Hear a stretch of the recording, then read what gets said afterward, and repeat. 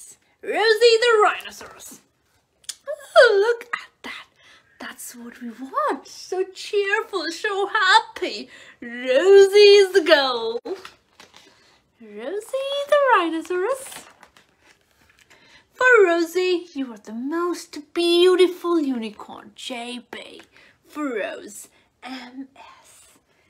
Let's do the skies. Rosie the Rhinoceros by Jim Barnes and Matt Shanks. Rosie never wanted to sleep in. There were so many things to do, so much fun to be had. Nah, sleeping is not for me. Sleeping in is not for me. That's me, Rosie. She ran down to the river, looked down into the water, and smiled at her reflection. She let out a little laugh and ran to see who else was awake. Now, guys, she's so cheerful and happy, and look at her reflection. Well, she's ready to start her day. Good morning, Mr. Giraffe. Did you see that glorious sunrise this morning? Rosie called out. She always had something new and spectacular to say about the world around her. Good morning to you too, little rhinoceros. Yes, I did see that sunrise, he replied. Oh dear, Mr. Giraffe, are you talking to me? I'm not a rhinoceros, I'm a unicorn, said Rosie. Look at this pretty horn, she laughed. And can't you see my dainty hooves? Everyone knows that unicorns have dainty hooves. Don't be mistaken, I'm a unicorn, I'm not a rhinoceros. Okay, Mr. Giraffe? Rosie could never work out why everyone thought she was a rhinoceros. She was beautiful, she was slick, and made friends easily. Not like the powerful and loud rhinoceroses. They were very impressive, but they were not magical like her. Maybe it was because she lived with that lovely rhinoceros family that they thought she was one too. Why would they confuse themselves? I'm not a rhinoceros, I'm a unicorn! Unicorn! Rosie skipped on.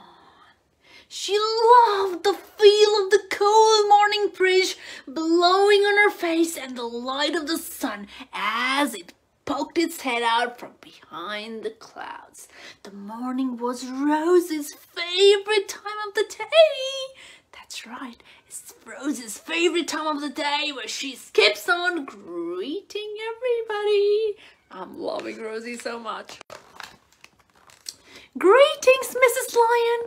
Isn't it a stupendous day? She sang out as she swished through the long grass. Good morning, little rhinoceros, Mrs. Lion replied. Rosie looked down around to see if there was someone nearby.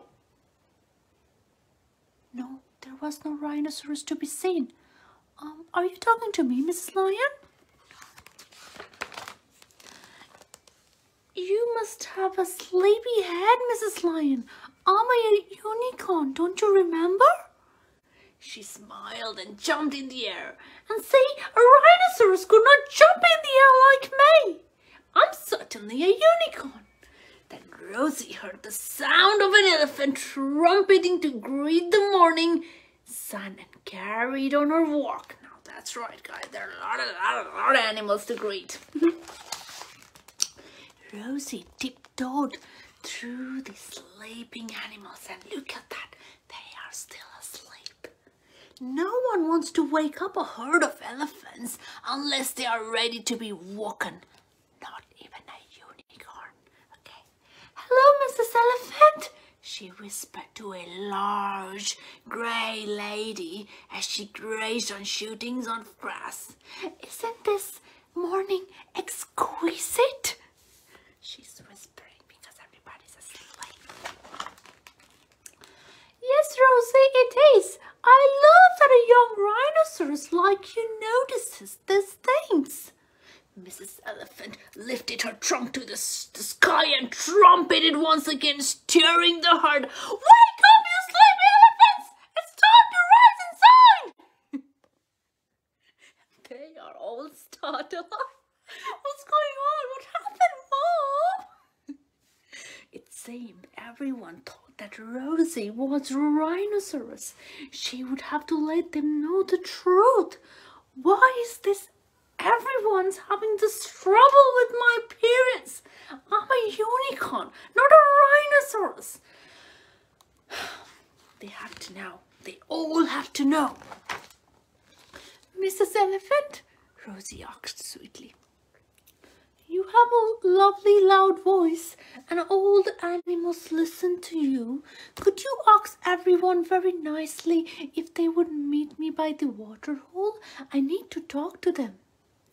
Oh, I'm sure they will come down to meet a delightful young rhinoceros like yourself, Mrs. Elephant said politely and called the animals to Rosie's mating. Now, guys, Rosie's had to have a mating. Everybody has to know. Okay, guys, are you ready for Rosie's mating? I am.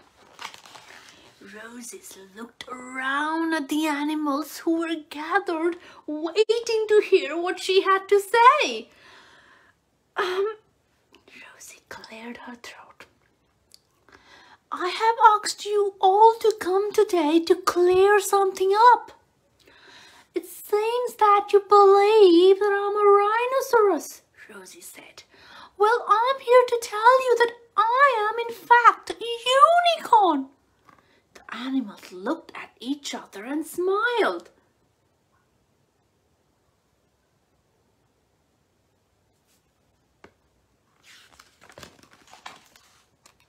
Now, don't get me wrong, Rosie continued. Rhinoceros are some of the nicest animals in the savannah, but I'm clearly a unicorn.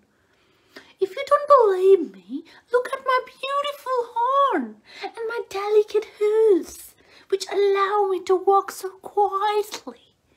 The animals all looked and smiled. That makes sense. That makes sense. She looks so beautiful and her horn's so cute and those delicate hoops. She gotta be a unicorn, not a rhinoceros. They all looked and smiled. So I would appreciate if you would call me Rosie the Unicorn, please. Then Mrs. Elephant said, we all are very sorry for calling you the wrong name. You certainly bring rainbows wherever you go and are kind and caring to your friends. Please forgive us, little unicorn. Aww. Sweet Mrs. Elephant. And everybody is whispering to each other and nodding each other and smile. Rosie beamed.